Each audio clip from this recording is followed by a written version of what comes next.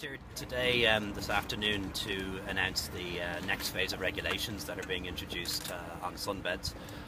As you know, there are about 850 cases of melanoma diagnosed in Ireland every year, resulting in 150 deaths. And in addition to that, there are quite a number of eye cancers, and sunbed use can contribute both to skin cancer and eye cancer. So these next set of regulations are designed to reduce the incidence of skin and eye cancer and protect people from that. And they involve requiring anyone who has a sunbed facility to be listed, requires people to wear eye protection while they're on a sunbed, and prevents happy hours or unlimited use of sunbeds for that reason.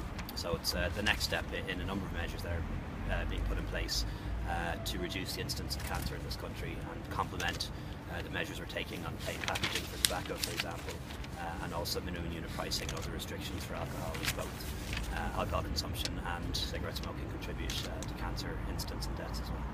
Is it very difficult to police these new sunbed rules, will it, Minister?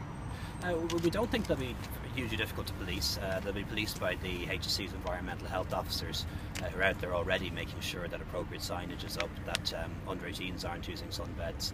And by and large, we've had good cooperation from the sunbed industry when it's come to policing, because they also don't want people to be at high risk of cancer. So I think it will be possible to police it, and it's important that it is enforced.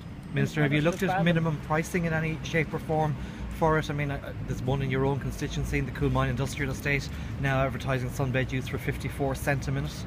Yeah, there's more than one in my own constituency, but I haven't used any of them, but don't really need to kind of a genetic tan. But no, we haven't considered minimum unit pricing. The most important measure was, of course, to ban use by under-18s. That's already done, and the next and most important measures are requiring people to use eye protection, to be under supervision, to put up warning signs, and as well as that, to make sure that all the establishments are listed.